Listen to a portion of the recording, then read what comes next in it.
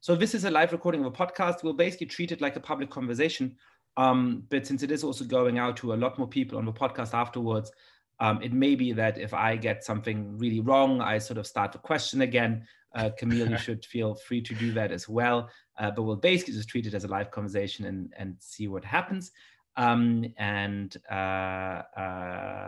Normally I introduce guests after I have a conversation. I record the introduction so that I can give a little bit of a preview of what we actually talked about. I'm going to do that for the actual podcast too, but just to tell you before we launch into the conversation who Kmele is.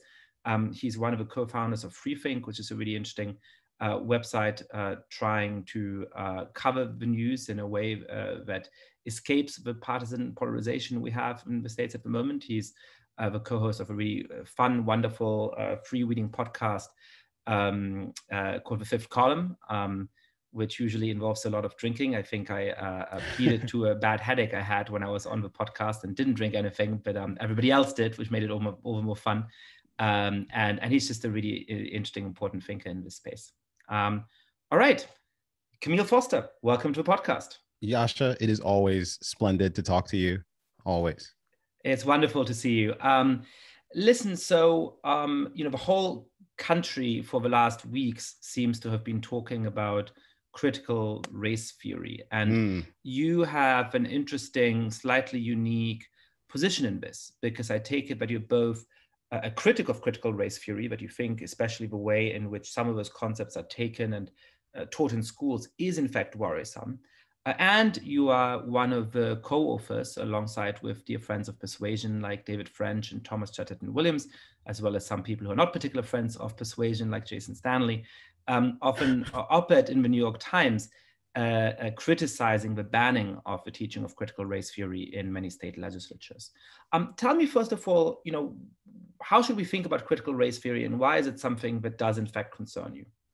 Well, I'm appreciate you asking. And yeah, the past week has actually been quite interesting, having recently co-authored this piece with a bunch of people that have very different perspectives on the world in general, and on any number of issues. We could disagree with one another sharply, but generally we all have like good relationships with one another that are pretty respectful, both like in real life, as we say, and online. Despite the fact that we can have sharp disagreements with perhaps other people who are not cut from very different cloths from some of our collaborators. But on this particular issue, I think we all had some concern about the approach that people are taking to address what has become kind of a central issue in America's like ongoing, it seems, and ever evolving culture war. And I do think there's kind of one culture war that's been happening, and just a bunch of different issues that kind of slot in for the major point of contention. This month, or the past couple of months, it's been critical race theory, which I think is kind of the first problem. I mean, we know the distinction that, someone like, I'm forgetting her name now. Chris Rufo was just on her show with her, Joy Reid, might talk about critical race theory and say, that's just something they talk about in law school. But as it happens in the culture now, critical race theory, like alt-right or any number of other phrases, like has now come to mean a bunch of different things, like a universe of different concepts. They're all loosely associated with like racial essentialism. And in the current debate, there are questions about the degree to which these things ought to be involved in K through 12 education, and the ways in which they can be involved in K through 12 education. And unfortunately, rather than just having a conversation publicly about, how we ought to be approaching education and what can be important, what can be included there, this has become a circumstance where there have been some people, some activists, I think, who have been kind of advancing critical race theory in different ways. Again, whatever that basket of things is, in classrooms, and sometimes in ways that have been disturbing and concerning to some parents. And the response on the right, largely but not exclusively, has been, well, we're going to ban critical race theory, which once you get into the process of kind of outright bans on ideas, not methodology, not pedagogy so much, but on ideas, this becomes just a really thorny issue. And K through 12, there's obviously a lot of autonomy that states have to make determinations about what can be included in curriculum and what can't from a legal standpoint. But the Times opinion piece that we authored together was really about the principle. Like, we live in a society where we have very different values. And to the extent we have this project of public education that we are all corporately funding, then we have to have very serious conversations about what that institution is supposed to be doing, what its values are, and how we adjudicate like actual disputes about what is true and what is the best way to talk about our history and what is the best way to kind of deal with issues related to identity. And how do we address genuine concerns and actual abuses when it comes to, say, racial discrimination or any number of other things that may cause students discomfort in an environment where they're necessarily going to be confronted with difficult, challenging topics. So perhaps let's get away a little bit from the term of critical race theory, because at least in the way in which the debate has played out over the last weeks or months, it's frankly been silly season, with even supposedly serious writers and intellectuals just making, I think, very strategic, very partisan arguments about what is or isn't critical race theory, just to serve whatever the point seems to be at any one moment. When we focus on what's actually being taught in K-12 education, how is that changing? What about it is good, and what about it should we be worrying about when it comes to topics like race in the United States? Yeah, I mean, it's like almost a universe of other things that have happened, since over the last 13 months, where this quote unquote racial reckoning has taken place and race has become a center point for so many different conversations, where we're kind of reframing every aspect of American life and the various conflicts that we've been having forever, and different considerations, our sense of the country's place in history, our sense of our individual responsibility to one another. We're framing it all with respect to race. It only makes sense that in the context of public education, the same thing is beginning to happen. And I think there's a sense in which it is good to scrutinize these concepts, these ideas that we kind of, they're a part of our milieu, and they're often a part of our relationships with one another in the world and our institutions. But I don't think that the conversations we've been having about race become more sophisticated as a result. I think there's kind of this veneer of sophistication. We don't challenge the kind of ideology of race. We assume it to be true. And there are a great many different kind of essentialist threads that have been kind of woven into the fabric of our conversations about these things: the inherent disadvantage of Black people, the kind of necessary quote unquote racist proclivities of white people, and a flattening of the world when it comes to outcomes that is now pervasive in terms of beliefs about outcomes, that when there are disparities in outcomes, that all of those disparities are necessarily by definition racist, like essentially a changing of the definition of the word. And what's important is that we've kind of changed the way that we use it in a practical way, but we haven't like taken away any of the sting of racist being primarily attached to people and things that are kind of actively harmful or derogatory with respect to someone's opinions or perspectives on an issue. And I think that that's created no shortage of problems in virtually every context. And in the context of kind of public education, it's certainly no different. You mentioned the term essentialism, which I think is important in this context. I mean, one of the strange things that has happened is that when you look at some of the academic and intellectual origins of what people now are calling critical race theory, there's an emphasis on strategic essentialism by people like Gayatri Spivak, who say, look, race is a social construct and all of these identities aren't real in any biological or other sense, but in a society in which some people are victimized on the basis of a perceived identity, it makes sense for them strategically to rally around that kind of banner and fight back. And I think that there's something convincing to that. Spivak herself has disclaimed the term because of the way it started being used in part in India by Hindu nationalists. So there's an interesting story there. But I guess what I most worry about when it comes to something like K-12 education is the way in which the strategic element of a strategic essentialism has dropped out. And there is now often just essentialism with a capital E. The thing that just most shocks me, which I think is more prevalent in private schools than public schools, is these imposed racial affinity groups, which is not 14, 15-year-old students saying, hey, I want to be part of the African-American club, I want to be part of a whatever club. That's freedom of association. It is teachers telling sometimes 10 or 9 or 11-year-olds, hey, you're Asian, you're Latino, you're Black. You got to go over in Yes. this group or in that group or in that group, and then we'll talk Yeah. to you as a group. Tell us sort of, I know you are a strong critic of essentialism and a strong critic of race as a concept in a way. How should we be thinking about the real way in which race structures our social relations, but without rarefying a concept that can be very harmful?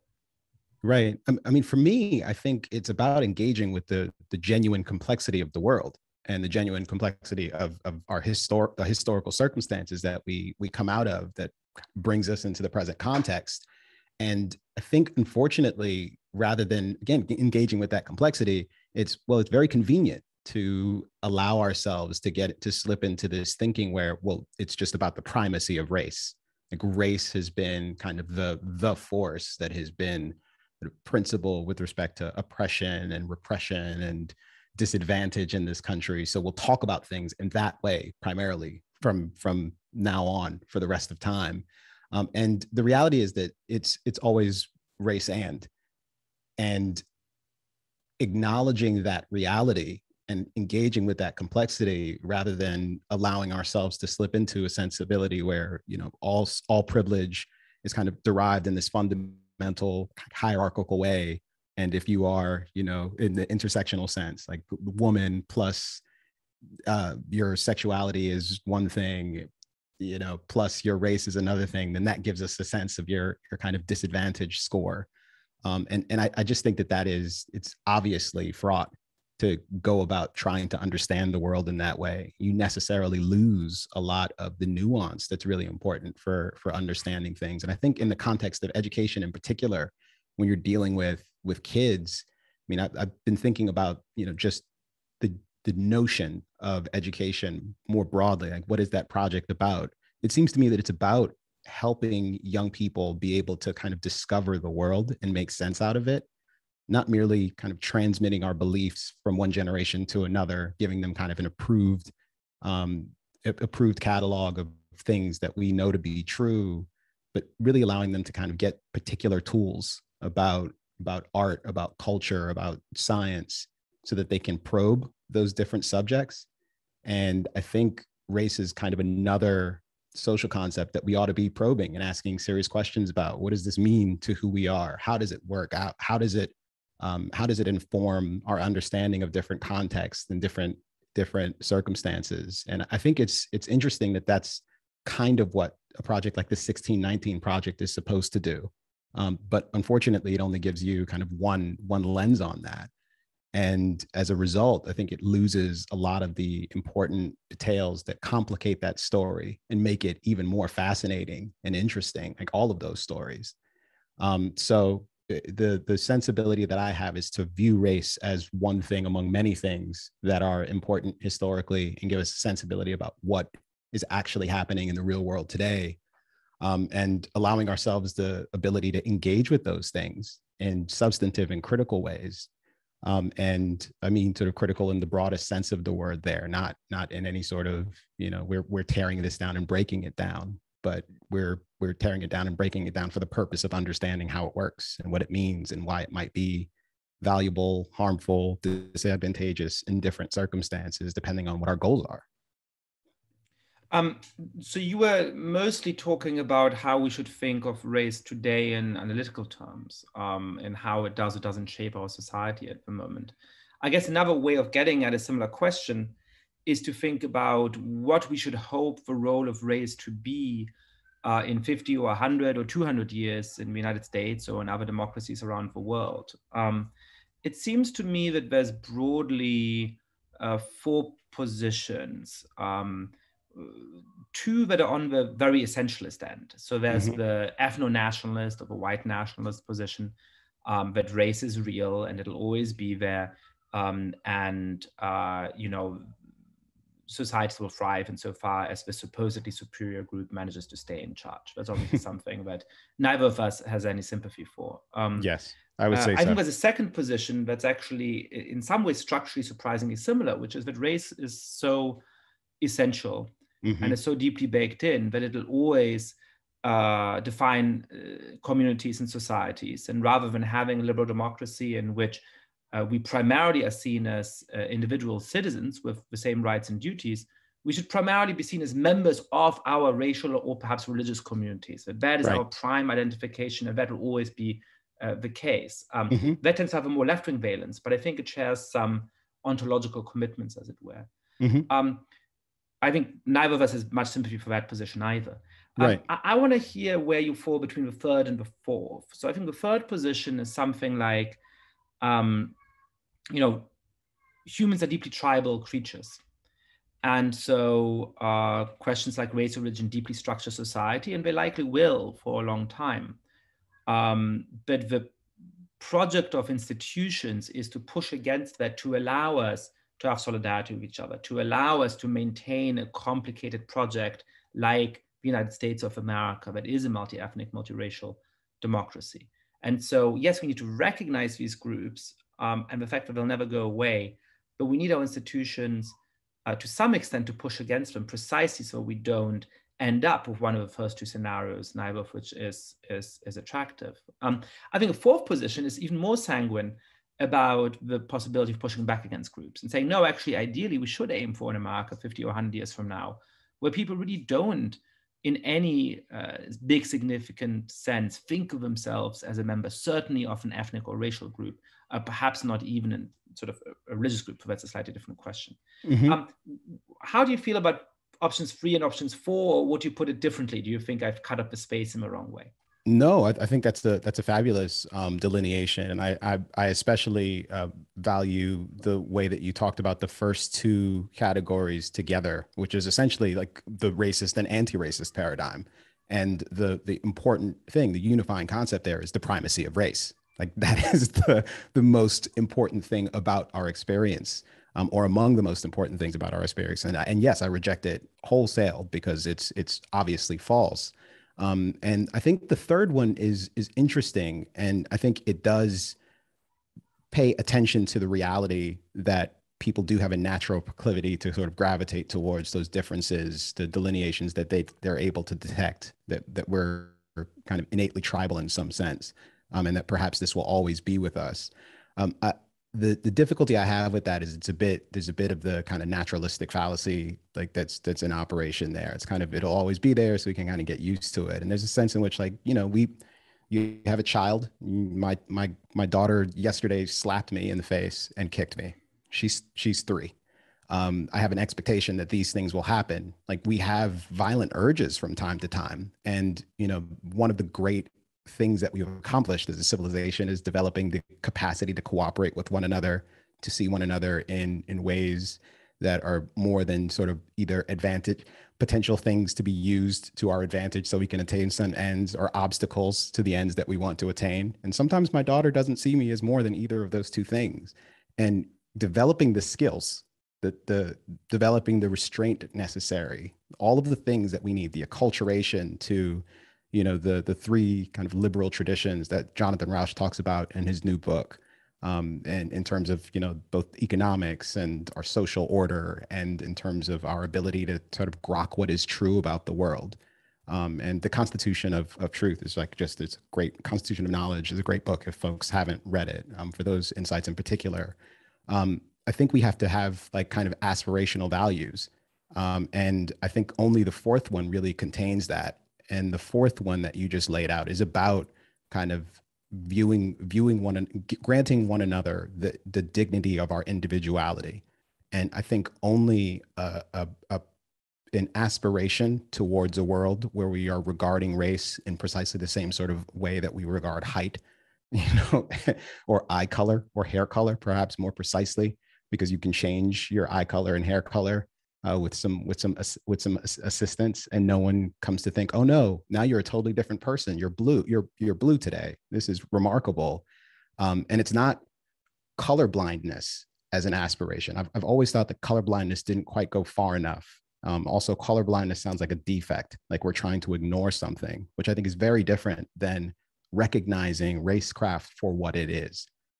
Which means appreciating the ways that it's sort of changed us and altered us, and altered the way that we thought about the world, and had an impact on people's actions, and the aspiration to move towards a world where we recognize those kind of phenotypic traits for what they are, and the degree to which they may kind of correlate with certain kinds of outcomes and patterns and social realities that we have to exist alongside. But we understand that they can be completely meaningless, that in many instances, that when we add race to the conversation, we're obfuscating things that are actually true about the world as opposed to actually illuminating things. And various thinkers have a very difficult time like actually getting to the point where they can make that recognition. It's what leads you to, you know, a world where Ibram Kendi becomes a leading thinker and intellectual by giving you all sorts of clumsy solipsisms and like circular logic as bold insights, where he can say vacuous things like racism and capitalism are twins, you know, that need to be separated and it can't be separate. If you love capitalism, you love racism. It's insane. but he's, you know, celebrated. So we have to, the fourth is the only option for me, for sure. But that's interesting. Tell me a little bit more about your skepticism towards the idea of color blindness. I quite like the distinction that I believe Tom Ovalade drew in the pages of Persuasion between race blindness and racism blindness. He says that the critics of something like color blindness want to say, well, you just want to blind yourself to the existing realities of racial discrimination. And he says, well, the answer to that is to say, we shouldn't be racism blind. We shouldn't be blind to the way in which racism deeply shapes society. Mm-hmm. But by and large, we should be race blind in how we ourselves act, which is to say that we shouldn't make how people are treated, especially by the state in various circumstances, depend on the color of their skin. It seems to me like you find that still insufficient, that there's a third thing we need to do, which is to actually try to reduce the way in which race even determines our mental categories. Mm-hmm. Explain to me what sort of, how you would go beyond this racism blindness distinction, mm-hmm. And how we do that without becoming racism blind. Yeah, well, I think there's no obvious reason why we need to, well, there's two things. One, I think there's just kind of aesthetics here. Like there's a sense in which like anti-racist like offends me because I don't know what you're in favor of. And in much the same way, kind of race blindness, color blindness. Well, in the real world, if we were talking about color blindness, like this is a deficiency of yours, like you're unable to do something. And that just seems strange to me. So I know that what I want is a world where we're talking about, you know, equality under the law and a genuine sense of respecting the dignity of people's individuality. And there's a sense in which race is conceptually just does not actually allow us to do that. It's an obstacle to that project. So I would prefer for us to better define our terms in that respect. But I don't know that I disagree with the sentiment that it's important to be aware of racism, but I don't have to, or to be aware of racism or to be aware of, you know, the effects of race historically and how it may correspond to people's outcomes today. But I don't think that one needs to sort of have a kind of willful or deliberate or kind of learned race blindness alongside kind of a conception of the ways that kind of disparities have injured people. And maybe I can illustrate it in this way. I have a friend, for example, who is a government contractor, and he has an 8A certification because, you know, for African Americans, you get sort of preferential treatment in contracting. I wonder if I should tell this story. I'm doing it anyways. And he happens to be, you know, first generation American. He's Ghanaian. And there's something perverse and absurd about a system that allows a guy who is very, very bright to leverage a system that was built for the descendants of sort of disadvantaged persons, slaves, to be able to get a leg up in today's society. Well, his family, his ancestors were capturing and perhaps selling slaves into slavery. He immigrates here, is among the brightest people in the country, most advantaged, and is taking advantage of a program that is supposed to help the descendants who he helped, to his ancestors kind of helped to deprive. Like it's an obvious absurdity, and people pat themselves on the back about this, you know, and the move that we've made in recent months is not to better understand the various ways in which this concept is convoluted and confuses things. It's to capitalize B and Black in the New York Times And to imagine that by further emphasizing these concepts, by further by further committing ourselves to the pernicious fiction of the ideology of race, we can kind of liberate ourselves from something. I think that, race blindness for a while seemed to be the kind of prevailing ideal in this country, but because we weren't trying to liberate ourselves from, racecraft, from race as an ideology, I think it kind of set a bit of a trap for us. It allowed us to slip back into this fixation with this idea, and I think it's very frustrating and disappointing, and in the worst forms, it's probably a bit dangerous. You said something on Twitter recently which resonated. A lot of terrible things there. Sometimes get myself into trouble. I'm sorry. No, this is something that resonated with me. It was basically to say that so many people aren't driven by their own substantive beliefs, don't look at a particular political controversy in light of their values and try to think how the values should inform a response to it. They simply look at what people they dislike say and try to say the opposite. How, describe that phenomenon, how you see it playing out in the public debate, but tell us how you, as somebody who's a committed libertarian, try not to do that yourself. How is it that you look to your guiding principles in a way that hopefully allows you to fall into the trap of what I, at the suggestion of Amelie Yoffe, have started to call 180ism? 180ism is a great term for that. I'll start by saying, and we kind of talked about this briefly before, but after writing the Times editorial, I got like some interesting feedback, like very intense feedback. In a couple of instances, received text messages from friends who felt like deeply betrayed and who were, outraged that I would do this. And I've had to kind of tick through like what the reasons are, because my perspectives haven't changed. In many instances, we kind of interact with one another privately, and I've shared my perspective on these issues. And in other instances, I've talked about these things publicly. But in this particular case, I'm kind of doing it alongside other people, and perhaps doing it a bit too successfully, in the sense that it kind of causes some genuine headwinds, kind of winning the argument sort of way. So I can understand that. But I've also noticed that there are kind of three things that happened beyond the occasions where I'm getting some sort of, substantive, like interesting critical feedback, like arguments that I think make me genuinely reconsider my position and wonder if there isn't specific ways in which, the other side of this might be right. But beyond that, it's guilt by association. It's folks kind of misleadingly interpreting things in a way that I think is like misguided. It's a misreading. And sometimes those things are kind of willful and deliberate, and other times they're very understanding. And those deliberate readings, I'd say, are just misinterpretations that I think veer into like being misrepresentations. And some of them seem like pretty deliberate, maybe even strategic, in kind of a Bannonite sort of way, where you're flooding the zone with shit. You're publishing, a screed, a tirade against this piece, this editorial, insisting that there's a defect in the way that it interpreted a law, which means that you can't trust this thing, in the hopes of making certain people don't read it. And I think all of that is just kind of a reflection of this like weird hyperpolarization that has been happening increasingly, which I think, polarization probably doesn't even go far enough. I think you and I have both talked to Martin Gurry about this, and I'm kind of partial to his observations about kind of the decline of like our ability to kind of trust in institutions. And as a result, I think people have kind of found something to their ideological commitments, their commitments to particular partisan factions, has been reinforced and has kind of replaced some of the other mechanisms that they might have used to determine what's true and not.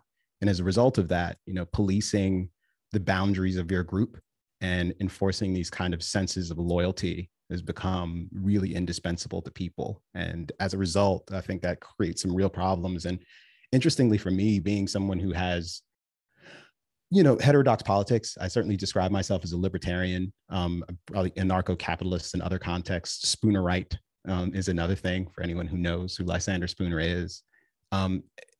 But it's one of those things where that tribe is sufficiently kind of small and diverse that I don't have kind of the same tribal loyalties that kind of motivate me to kind of rush to defend a position on behalf of my team. I have friendships and partnerships with people and associations like across the political landscape, and we disagree vehemently on a ton of stuff. And as a result, I think that there's kind of a necessary bit of pragmatism that kind of comes to the forefront of like all of my thinking about different political issues. Like I know that I have very good, smart people who disagree with me forcefully on virtually everything. And as a result, the naturally curious person that I am, I'm always trying to understand their point of view. And that commitment to trying to understand this very smart person's disagreement with me, and sharp disagreement with me, like makes it very difficult, I think, to lurch into the kind of like deliberate presumption that someone is operating in bad faith, or that they're kind of making things up, or that they're just stupid because they disagree with me. And it's possible that someone does all of the disagreeing with me for all those bad reasons. But I think being aware of the fact that it's possible that I'm wrong in virtually every circumstance, like is enough of a break, at least for me, to avoid the same trap. Yeah, I think there's something very telling about this political moment where, people always describe anybody whose positions they dislike and who gets a little bit of attention as a grifter.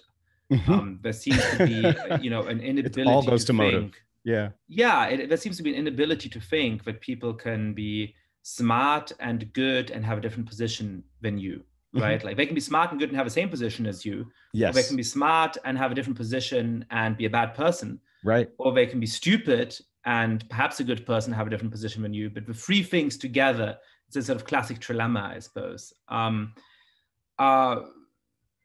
What do you think about the way in which in the current discourse that pressure is, I think sometimes especially strong for Black writers or for Asian or Latino writers, when sort of there's this idea that who you are by terms of identity should determine how you see the world. And it's a view that political elites in the United States seem to hold on to, even as reality keeps telling them that is not the case. I was not just struck by the mayoral election in New York City, which was won by Eric Adams, a former cop who made his name by being very critical of police misconduct and police violence, but who also insisted that New Yorkers need good cops on the street, and as many cops on the street rather than fewer cops on the street. I was even more struck by an article in the New York Times in the days after his election, which said, oh my God, it's so strange that progressives have trouble winning over voters of color. I mean, what can possibly explain that? And it made it sound like this was the first time that anybody had asked this question, or that possibility had been raised. Even for Joe Biden won on the support of African Americans, even for polls showed that a huge majority of African Americans and other groups rejected ideas like defund the police. Describe a little bit what that sort of in-group pressure is like, and how we can go against it, I mean, within communities, but also how we can disabuse, frankly, white liberal journalists at places like the New York Times from the notion that, a Black intellectual has to be somebody who agrees with Ibram Kendi rather than somebody who agrees with Kmele Foster or Thomas Chatterton Williams or any number of other writers and thinkers. Yeah, that's a great question. I mean, we've seen this dynamic before. I mean, this is that old trope. What's the matter with Kansas? And in this particular case, it's what's the matter with Brooklyn? It's the same sort of thing. Like these people don't know what's good for them. They're voting against their own interest. And I think there's like a pair of problems there. I mean, one is the ideological presumptions or ideologically driven presumptions about what is imagined to be best for a collection of people in a particular area by some elites who have their opinion. And then the second thing is what we've been talking about all along here, just the essentialist aspect of it, and presumptions based on the characteristics of those individuals.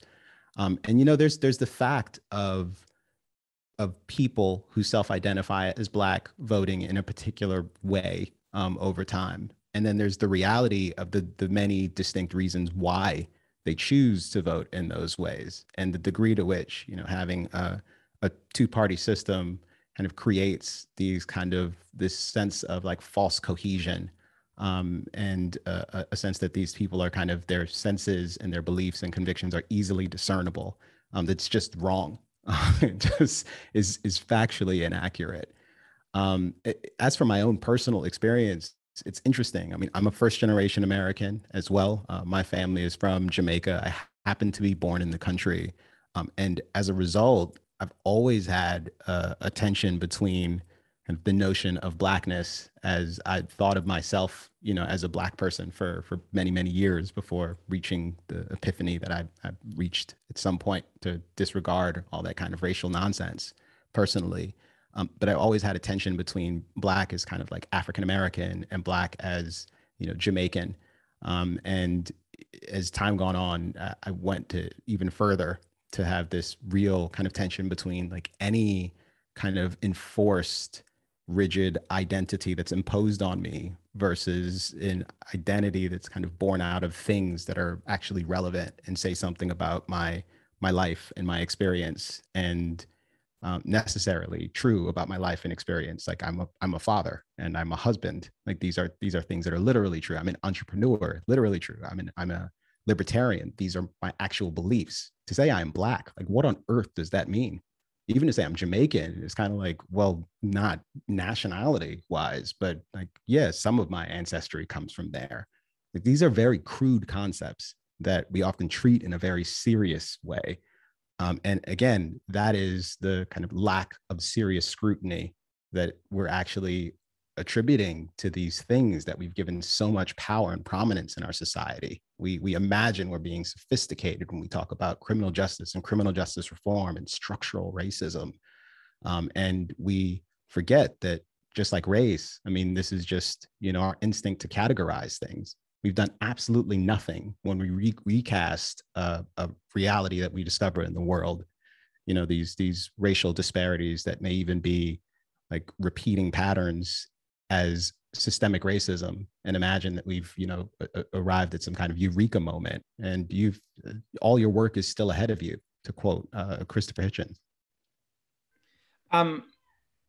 So you pointed out that it's a mistake to ascribe all differences in outcome between groups to racism. And I think when you look around the world, there's good indication that you have different outcomes between all kinds of groups in countries from Germany to Japan to Malaysia, and you could go on. At the same time, it's obviously true, I think in the context of the United States, that particularly when you look at the group of descendants of slaves, as you're pointing out, often actually Black immigrants to the United States and the descendants are very successful. But when you look at the descendants of slaves, they do suffer real disadvantages as a group. And, it has obvious historical reasons that are rooted in deep and abiding injustices.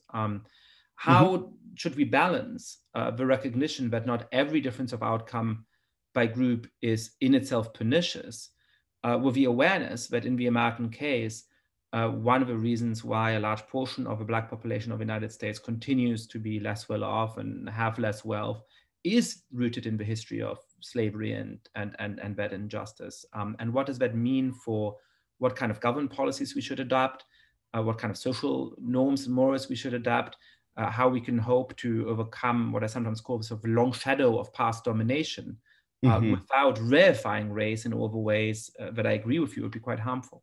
Yeah. Well, it's interesting. I mean, I've had a number of different thoughts about this, and I'm actually interested in yours, because, to begin, I think there's a sense in which I don't have any desire to kind of prioritize suffering on the basis of, how it was arrived at. I don't, to the extent you are a child who lives in an impoverished household, and you lack resources and you have only access to a crappy school, it doesn't matter to me if I'm describing a kid who lives in East New York or Appalachia. Like, the concern is equivalent. Like, these are fellow human beings who are suffering. This is a societal problem that needs to be addressed. And the fact that a greater proportion of Black young people find themselves in that circumstance than the proportion of white people that find themselves in that circumstance, I think there's something obscene about presuming that this is kind of more or less important to kind of address the disparity between the racial groups and not regard those children as individual, and to think collectively about how we can like address really hard social problems. And for that reason, my fixation is on the problems themselves and what we can do technically to address them. And it's a sense in which, of course, it matters why a car accident happens, you know, but obsessing over that to the detriment of our ability to actually address the injuries of the parties involved in the car accident, where you're not even loading up the injured people onto gurneys and getting them into ambulances and getting them off to the hospital, is just, it gets me a little worked up. I mean, it's beyond dispiriting, which I think is what we're doing precisely with this like critical race theory debate. I think it is insane that in a country where we have so many underperforming schools in cities like LA, New York, Atlanta, like the greatest cities in America, we have systems that are failing in some instances more than half of the students that go to them. They can't teach them to read or do mathematics. And instead of talking about that issue, that very hard problem, we are obsessing over whether or not we're talking about, you know, the Tulsa race massacre in school. Well, I imagine most of these kids don't know anything about Bacon's Rebellion either. Is that a function of us trying to hide the truth from them and obscure facts? Or is it a function of like something else that is actually gravely wrong with our educational system? And are we actually able to marshal the resources and the will to address those fundamental, difficult problems, as opposed to engaging in this preposterous theater where one of the largest teachers unions in America brings in Ibram X. Kendi to talk to them about racism, to spit these baseless tropes about the idea that any racial disparity is necessarily racist. And that alone, you know, we're anti-racist, we have to fix the disparities. It's obscene. This is a Harrison Bergeron style worldview. And I'm astonished that it has achieved the kind of dominance that it has amongst elite intellectuals and amongst elite culture in this country. It's actually kind of frightening in some respects, because if they can embrace such an impoverished and frankly dangerous idea like that, like what other corruption are they capable of embracing? And this is to the detriment of children. And it allows the teachers unions and other factions to try and impose this crap through the schools. And the response from people angry about this, for the most part, is we have to ban critical race theories and get our schools back. They weren't working before. They were broken. This is an inadequate solution. And it's certainly an inadequate solution to insist that what we need are bans on particular bad ideas that in no universe in the world will be able to pass in most of the states where these things are perhaps the most ridiculous, where there are the most obscene and egregious iterations of quote unquote critical race theory bad ideas. You can't pass these ridiculous bans. You cannot. This will not fix the problem. I think I saw someone on Twitter say, and it really resonated with me, that, you know, laws don't make you safe. And it's true. You know, they create criminals. They don't make you safe. I think for anyone who is a proponent of these bans, to bring it back around to that topic, I feel like I'm doing a lot of monologuing today. I'm sorry, Yascha. It's very interesting monologuing, and that's the point of having you on. But for anyone who's a proponent of these bans, like the challenge that I have for you is like, how many pink slips do you have? How many, you know, handcuffs or whatever else do you have? How many teachers are you willing to kind of frog march out of these buildings for saying things that you deem inappropriate? How many show trials are you willing to have to adjudicate whether or not a teacher who insists that his students should read, say, Ta-Nehisi Coates or James Baldwin, for that matter, who have scathing things to say about America? And in cases where you don't necessarily give them, you know, a competing view, like, should people be fired over that sort of thing? I imagine that's not the world that we want to live in. But trying to adjudicate this on kind of an issue by issue basis, like one problematic book at a time, I think ignores the fact that there is a genuine cultural defect. And you cannot drive out that cultural defect that makes us obsess over race in the way that we do, this obviously unhelpful and counterproductive way that we do. You can't drive that out by making things illegal. You actually have to address it. You have to address the culture, I'm saying. Yeah, that seems right. I mean, speaking of the culture, how optimistic or pessimistic are you about where America is going? I always find myself torn between being very pessimistic about everything on the level of politics and media, and increasingly what's taught in schools, how universities are run. I'm also relatively optimistic about the actual life of Americans. When you look at all kinds of indicators, progress is not as fast as we might wish, but there's a lot more intercultural, interreligious, interracial friendships, marriages. There's a lot more people founding businesses together, really being in each other's lives in a real way. And of course, all the indicators of public opinion about the attitudes towards each other are improving as well. Do you think that this is sort of the last kick of a society that was founded on race, and we're trying to see everything through a racial lens, and perhaps in 50 years that'll all look quite antiquated and we'll have moved more towards what you call option 4? Or do you think that the way in which both political forces and some institutions are now trying to actually drive home the importance of race, including, of course, on the ethno-nationalist right, that's going to win and sort of preserve racecraft for another generation or many more generations of Americans? What's the outlook in your mind? Yeah. I have to be optimistic.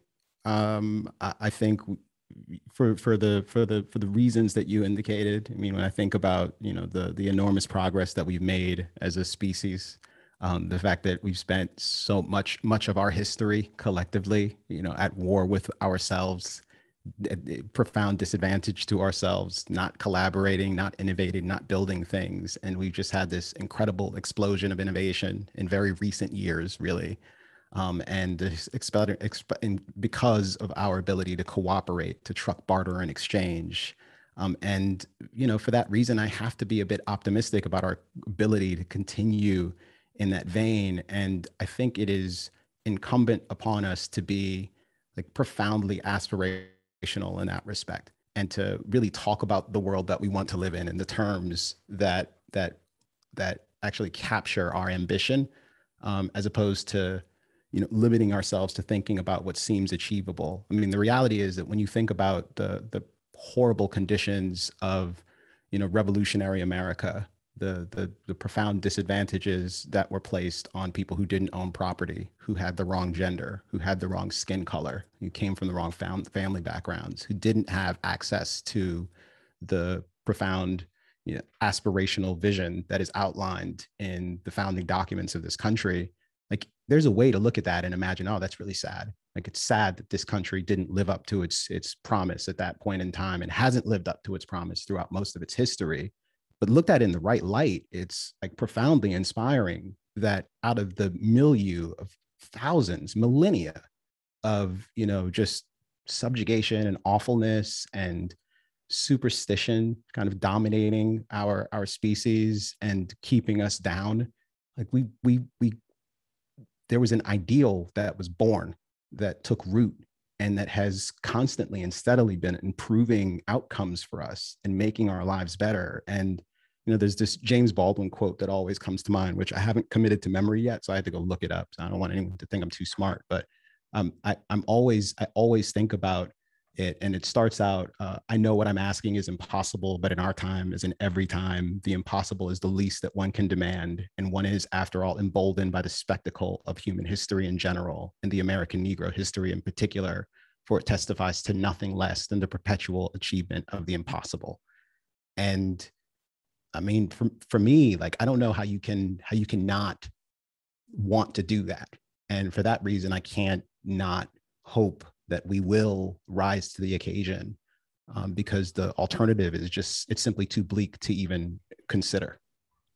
One of the things that I've started thinking about recently, and perhaps I'll ask you about that to round off a conversation, is that there's a lot of cynicism at the moment about what kind of diverse democracies we can build. And a lot of that cynicism comes across as a kind of world wiseness, right? It's look, you want to move away from these groups being important. You want to have a society in which we emphasize the commonalities and the shared interests. between members of different groups. That's just not how the world works. We're always going to be divided into these groups. These groups deeply structure society to such an extent that, everything, Princeton is a racist and a white supremacist institution and so on, as its president said last year. Therefore, that's just the world to which we have to resign ourselves. And, I've been doing a lot of work in history and comparative politics and social psychology in writing my next book. And most diverse societies in which people's loyalty was more strongly to their ethnic or religious group than to their state or their nation ended up in really violent forms of conflict over time. And so I wonder whether the thing that sort of comes across as worldwide and that sets itself up against naive people who want to emphasize the need to go beyond the primary association with groups in that way, well, it's not actually them who are quite naive about how the societies will work out in the long run. And that's certainly how I think in the concrete example of these 10-year-olds being split into affinity groups, right? Like you're thinking that these white kids who then form one of the affinity groups, whom you're telling to feel bad about themselves and to engage in anti-racist activism, are going to become these super enlightened, self-abnegating people. Everything we know about groups throughout history is that it's much more likely that they'll say, well, if you're telling us the most important thing about us is that we're white, then let's identify as that and fight for our interests. That's how human groups usually work. So I guess my question is, who's being naive here? And is there a conflict between idealism and the best chance to create a fair, diverse democracy? Or actually do those things go hand in hand? Yeah, I mean, I feel like, you're asking me a question that you already know the answer to. You loaded it up there. Like, I don't know how anyone can. Guilty as charged. Yeah, I don't know how anyone can appreciate the degree to which their good intentions when they segregate children by race and tell one group of kids, you're privileged and there's a problem with that and you need to do something about it. You need to work on your problems. And the other group of kids are encouraged to say, well, yeah, that's right. Also, I'm disadvantaged and there's so much wrong and everything is working against me. And you can't imagine that this will breed resentment and a lack of self-esteem and less empathy, not more. And it's just, it's bottomless awfulness. I have a very difficult time with that. And I know I have smart friends who disagree with me. And I want to understand their perspective, and I try to, but I think that they're profoundly wrong about this. And I think that anyone who is concerned about racial issues and thinks that we need to place more emphasis on those things, I mean, the question I would put to them, the thing I would ask them to contemplate is, what does it look like when we're doing too much of that? What are the drawbacks of over concern with respect to these issues, and with respect to race and identity in particular?